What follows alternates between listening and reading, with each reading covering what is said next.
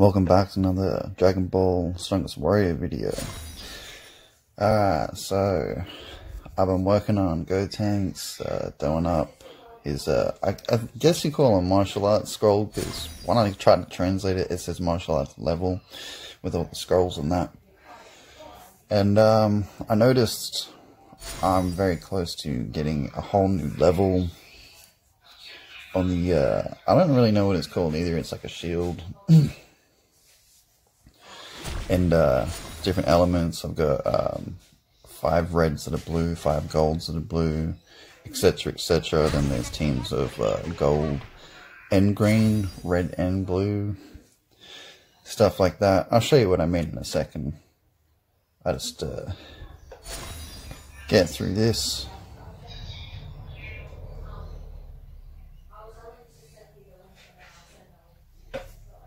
Oh. So this Gotenks is pretty good, by the way. He's pretty strong. But unlike the other one, his ability is so much stronger when he uses his special.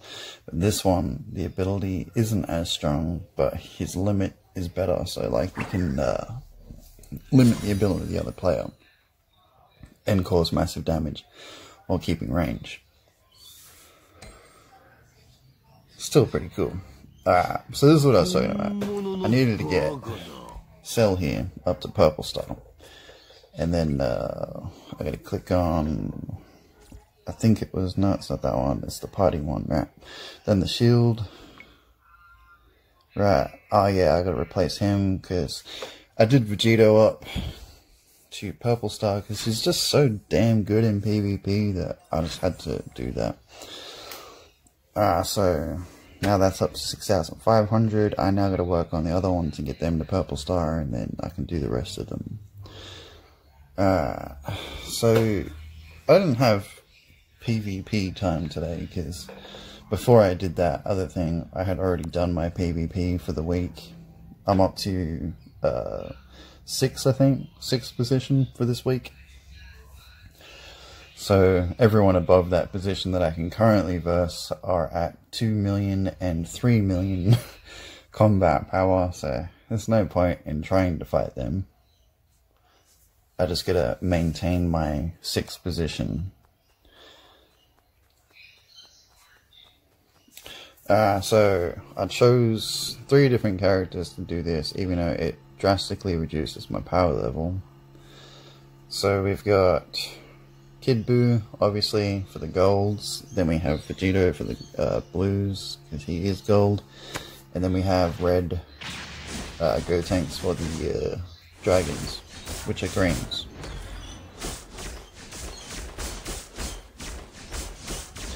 And Vegito just looks so cool when he's doing these moves. That's so sick.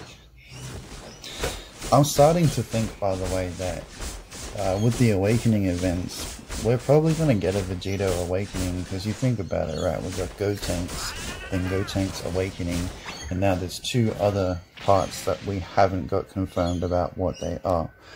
So it's either we're going to get gods with Vegeta and Goku, which would be awesome, but more likely I think we're probably going to get like Super Saiyan Vegito. Maybe we've already got Super Saiyan 3 Goku, so I'm not really 100% sure what the 3rd one could be. I really do hope that they add the gods and Kefla and Caulifla and all that. They are some pretty cool characters. Oh, and Gogeta. We need Gogeta. Where's he at?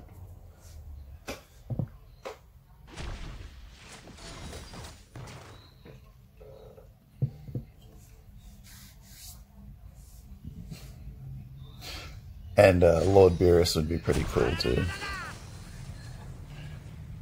I've already got him in Dragon Ball Legends, and a lot of fun to use. Even though he is kind of a hairless cat that is a god of destruction, but still, he's cool. Oh. I'm also waiting if they did eventually put gods in, then obviously would have to get Frieza gold form, which would be really cool too.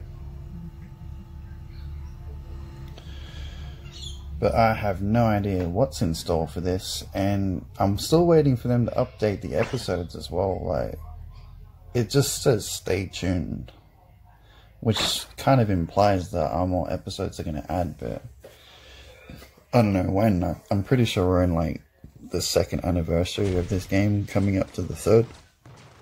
I'm pretty sure. Anyway, it'd be awesome if they do eventually add more characters, because I'm about 4 away from finishing the whole collection. And then I don't know what I'm going to do. I'm just going to have to do them all up the gold star and try to beat all the pay to win players.